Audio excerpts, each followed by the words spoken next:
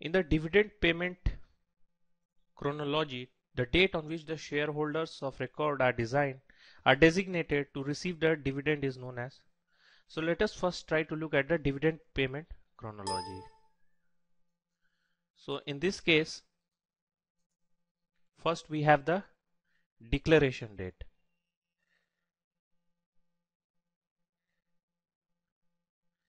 And then we have ex-dividend date.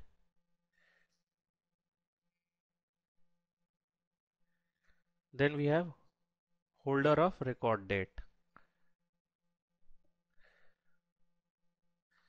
And at last we have payment date.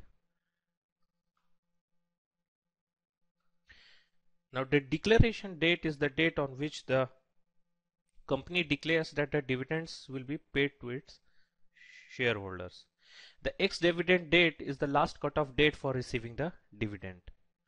The holder of record date is the date on which the shareholders of record are designated to receive the dividend.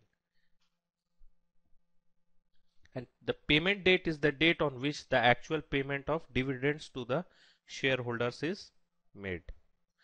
So in this case, the date on which the shareholders of record are designated to receive the dividend is known as holder of record date. So in this case, the correct option is option B.